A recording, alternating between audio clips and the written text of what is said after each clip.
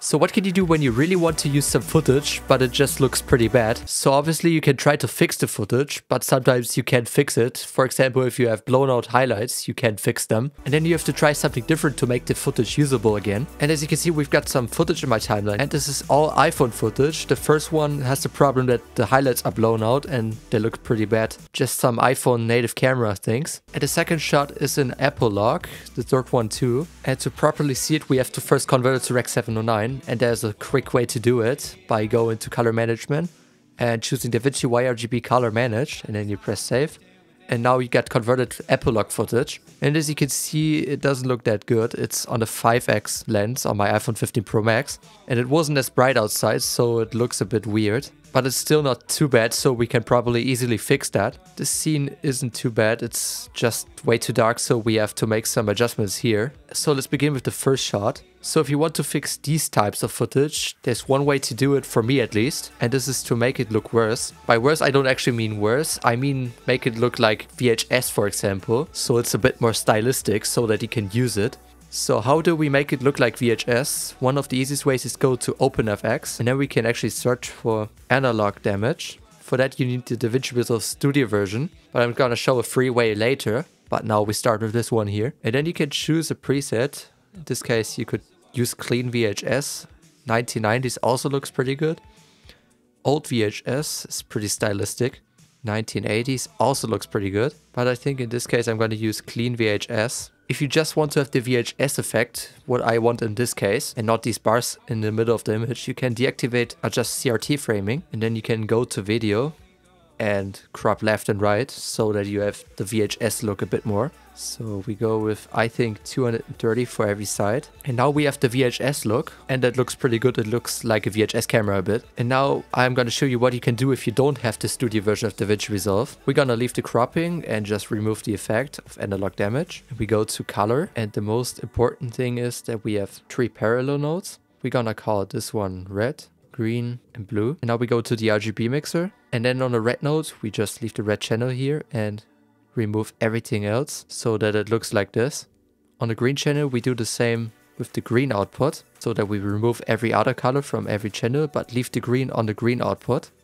And of course the same for the blue one. So now it looks normal again, and we have a different node for every color channel. And now if we go to the red channel, we can go to sizing, and then we choose node sizing, and now we can move the image of this specific node. So if I move the pen, you can see that we have an RGB split effect, which is what we want. And then you can play around with each channel. You can also just use the zoom.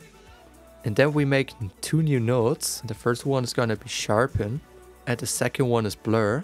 And now I'm gonna go to the sharpen one and put the sharpening to the highest. Go to blur and just blur it a little bit, so about 5, I think. That looks pretty good. And now we got a bit of a VHS look. You can adjust it to your likings. You can adjust the blur, of course. And if you want to have a color cast, you can go to the primary wheels and work with lift, gamma and gain, or even offset if you want to. And now we got a VHS look made for free. So what can we do with the second clip? And in this case, I want to make it look like film. And I think I'm going to use a plugin that I use all the time for the film look. Make about 4 nodes. These 3 are for adjustments. First one is for balance, if you want to make balance adjustments. Second is contrast, and the third one is gonna be for exposure. The fourth one is for our plugin, which is de-answer, so I'm gonna call this one de-answer. You can make all these adjustments in de-answer, so you don't actually need these nodes, but I want to use them because this is what I do all the time. And now we can make our adjustments. You have a lot of options with the film and also other options. You have film compression, for example, film grain, halation, bloom, and many other things. And also there's a 10% discount code in the description. So if you want to check out the answer, you can use my code to get 10% discount. So first I'm gonna make some balance adjustments, just a little bit of adjustments. Then we make some exposure adjustments. So we pull this one up, go to contrast, and I just wanna pull down the lift so that we increase the contrast and also adjust the black point. Go back to the de-answer plugin, and now I want to make some adjustments. First, I want to play around with the film profile, if I want to use a different one. And I think I'm gonna use Codec Vision 3 250D. And also the temperature. So it's a bit more neutral. And if we really want to have the film look, we can also go to cropping and crop it on the left and on the right. You can also use the film overlay if you want to, or use the new de-esser version, which I think has this feature built in. And now I want to use the softness a bit to soften the edges. You can do it like that, or you can soften them like that. And now you get the film look on this footage. And the last one, we just make some adjustments and try out if it works without anything else. So we pull up the lift, and as you can see, it works pretty good. Now I want to make some exposure adjustments. Now we need to adjust the lift, of course. Adjust the gamma. Some contrast adjustments. And now I think it's pretty much fixed. We need some white balance adjustments. So we pull it down to the blue area a bit, because it's a pretty warm image. And I think this is a pretty good middle point.